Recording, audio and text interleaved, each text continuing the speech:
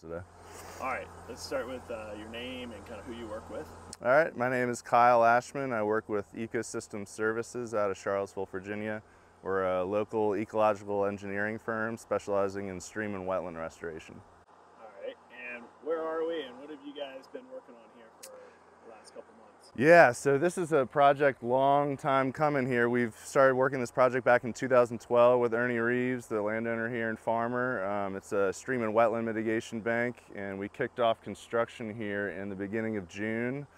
So about 2 solid months of construction, and we have a bridge here we're standing on that was just installed earlier this month. So it's about 2,700 linear feet of stream restoration on Mossy Creek here in Mount Solon. Used to have kind of a very over-widened channel, about 20 to 40 feet wide, and we've kind of consistently narrowed it up to kind of a 12 to 15 foot wide channel and packed it full of wood to make the kind of habitat that much better and kind of hope please everyone who's going to come out here and fish. So the stream's gotten narrower, all right. What has that done for the overall depth of the creek? So I'd say the depth, it's interesting, when we started narrowing up the channel and keeping the depth relatively the same, which is about 2.5 to 3 feet wide, what we noticed is that the height actually kind of raised up to be connected more with the floodplain. So what we're going to see in the future is Mossy Creek's going to be much more connected to the floodplain. It's going to flood out. It's going to take all those silts that are coming from the farmland runoff, and it's going to put it in that wetland vegetation to trap it out. It's going to help actually clean out the sediment out of the stream much more, keep those kind of trout habitat structures we put in much cleaner so that those things don't get covered up and the trout can't kind of hold over winter. That's the biggest difference I've actually learned from Brian here, is that the SAV vegetation that provides the long-term, over the years cover dies off during the winter. And what we're trying to do is put that winter cover, which is the wood that's not going to go away during the winter, so the trout aren't leaving or dying off.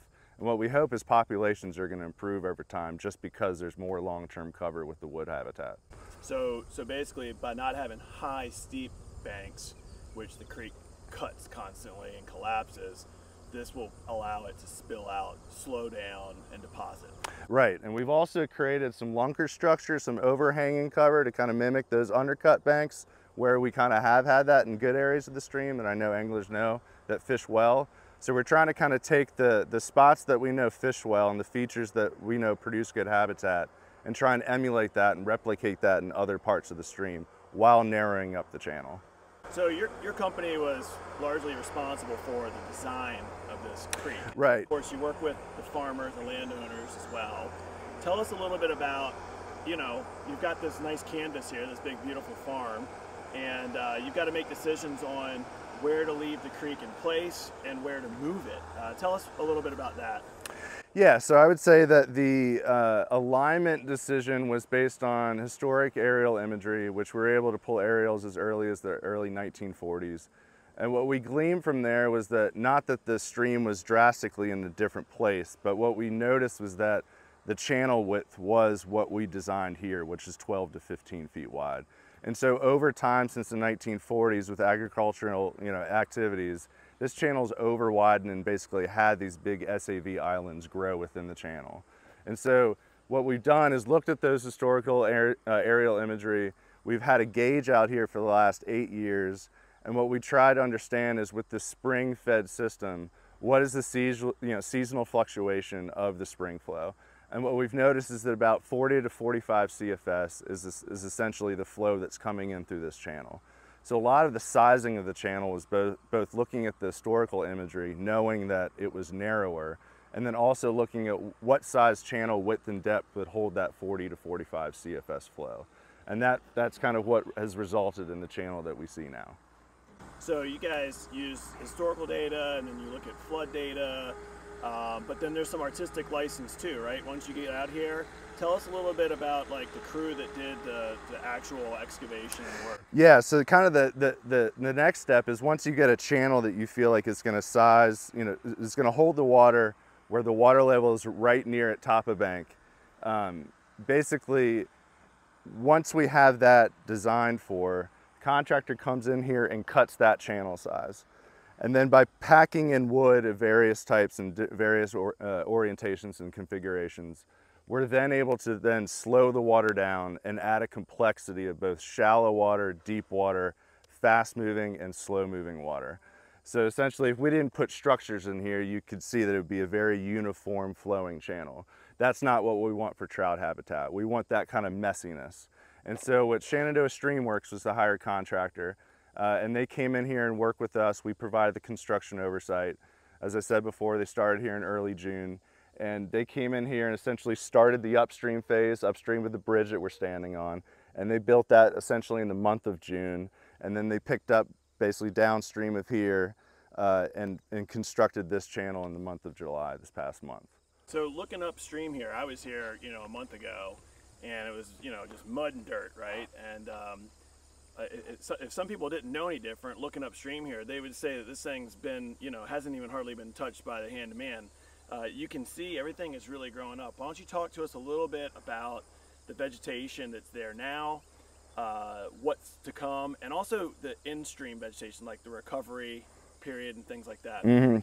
So I think starting with the in-stream vegetation, the SAV, the kind of aquatic vegetation that we're all aware of here, what we're doing by narrowing the channel is increasing the velocities, increasing the speed of the water. So what I think over time is going to happen is we'll probably see less vegetation in the channel, but we're going to see it come back over the next couple of years. In terms of the stream bank vegetation, particularly this upland area or this upstream area is an existing wetland that we cut the new channel through. So there's a lot of existing wetland grasses, sedges and rushes that are out here already.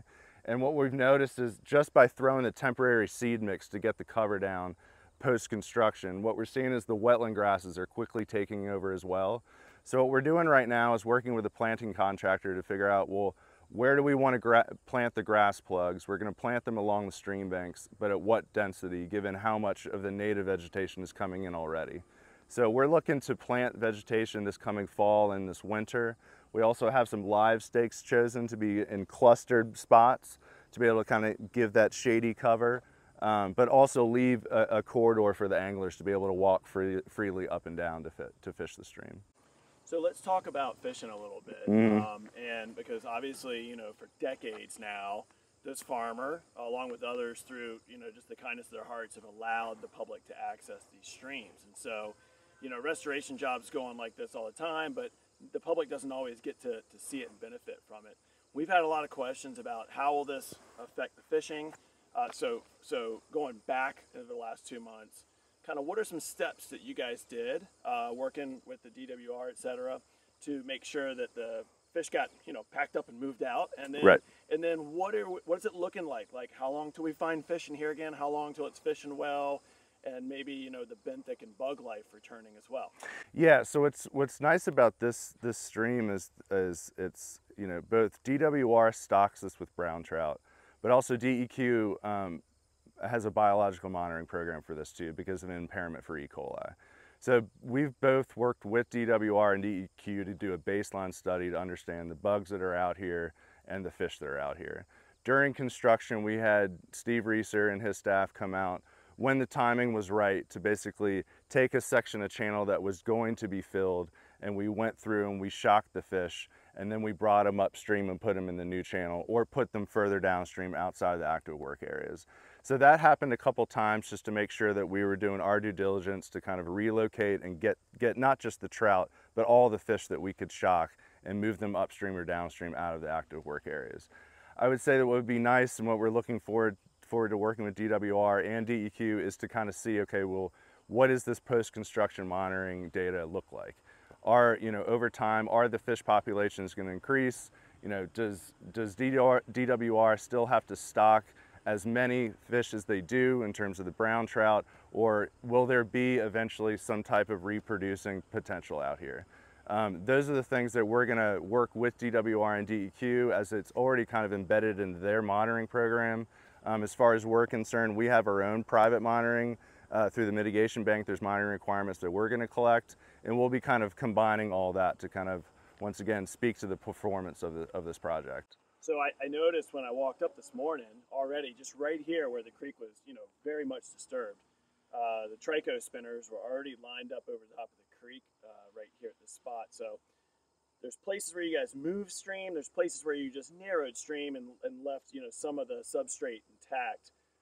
Talk to us for a second about what you expect for the benthic life, the bug life in the creek, and maybe like how long until we see that return. Obviously, you know, these are band-aid, these are all going to be for the better good, and eventually the hatches and the bug life should be better. But what do you think on the recovery? I mean, I think as you were telling me before we started here that, you know, the benthic habitat you typically see in the system coming from those SAV beds will probably take a couple years. But I would say that the wood that we've immediately put back in the system is immediately giving a food source for the bugs.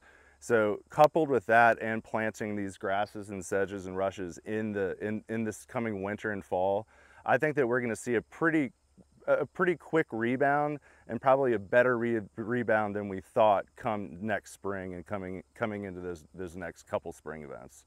How long is left on this being kind of an active construction site? So here we are mid-August, and is the public currently allowed to come up and walk this and fish this, or you guys need a couple more weeks before you button it up? Where are we at on that for access? Yeah, I would say if you went to DWR's website, I think they mentioned that, you know, pretty much July 28th or, you know, beginning of August is where things would be wrapping up. I would say that is the case. You know, I think you're more than welcome to kind of come up here and start fishing. I would say it would probably be best to stay on this lower end and not go upstream of this crossing for now. When we figure out the planting plan and when the planting contractor comes out and starts, you know, doing his work here, we'll make sure to notify you guys in DWR and kind of make sure they update the website. So the kind of sensitive, you know, point there is once these grass plugs come in, we obviously don't want people to be trampling around, particularly with the wooden stakes too associated with the natural fiber matting. We want everyone to be careful and just be sensitive to kind of this newly denuded area. It's sensitive and fragile now, but as you can see, vegetation has quickly taken over. So you know, it's just one of those things where we'll notify you when the planting comes. But for now, I think, you know, this lower end can be open. We've also had some fishermen be able to fish the lower end and some of these upper ends through Ernie's permission, and signs are all pointing to fish are already here.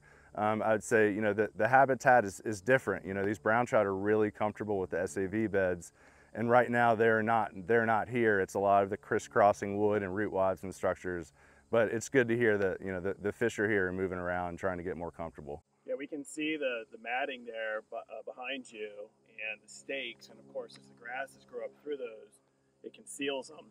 And, yep. You know, so that's an obstacle anglers are going to have to look out for sure. Tripping on some of these stakes. Absolutely.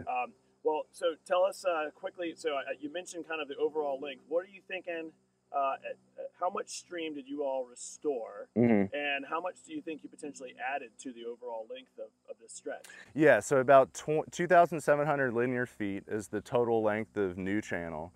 And I would say that the main sections where we added length were up here where the channel was very straight. We swung it out into the historic floodplain where at one time there was a channel out there. And then downstream where we cut down the old railroad bed, we swung the channel out and added some length there. So I would say about 500 to 1,000 linear feet was probably added in those two sections to kind of add some additional meandering and sinuosity. So more creek and better habitat for the fish. And more stable banks to keep the sedimentation from taking too much hold of the creek, and just overall win for the farmer. Absolutely. Right? Win for the creek, win for the landowners downstream. So any other comments you'd like to make about this project? I know it's been a long one for you. Yeah, no, I'd say your future plans. What else are you guys staying in the valley here and doing some more good stuff? Yeah, absolutely. We're working with you know, Ernie on some other projects that he has going on. We're working with Forest Service on some more fish passage work. So yeah, we're kind of still in the valley, up and down 81. Very much looking forward to seeing the feedback that you guys get on this creek and see what the anglers think about this. That's kind of one of the most important things here is the anglers and the trout. Well, we really appreciate you spending some time with us this morning, and thanks for all the good work. Keep it up, and let's get more of this going. Absolutely. Thank you. Thanks.